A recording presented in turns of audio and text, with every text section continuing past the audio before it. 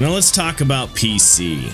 PC gamers have gotten the short end of the stick for way too long. You constantly hear PC Master Race, but let the gaming industry think you're a second-hand citizen.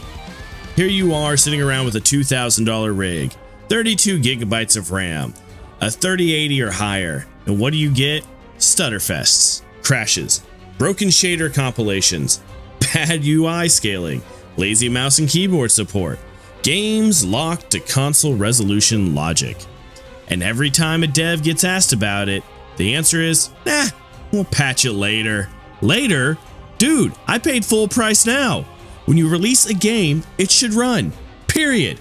I don't care what the excuses are. I don't care how many fucking platforms you're developing it for. If you took people's money, you owe them a functioning product. Or maybe you should just get the fuck out of the game. Get it? Get it? Get out of the game? Yeah.